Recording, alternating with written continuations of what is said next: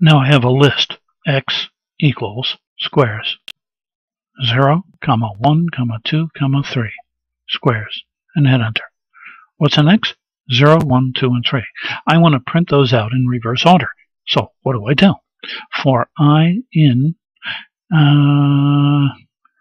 Mr. X, take the reversed order of yourselves, colon, and print out each one of those guys as I goes through that iteration.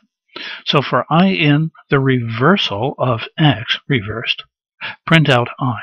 I hit enter, and I should get, and I do, 3, 2, 1, 0. But this reverse doesn't actually give me a list. It just allows me to iterate through the reversal of this list, X. What if I really want another list? X is equal to 0, 1, 2, 3. What if we keyed in Y equals, listen, system, I want you to do me a favor. Make a list out of something. He says, what would you like me to make a list out of?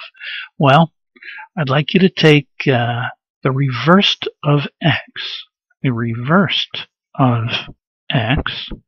and make a list out of that.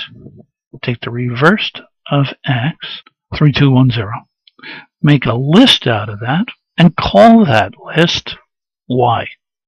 That would be good. Hit enter. Now, what's in Y? 3, 2, 1, 0.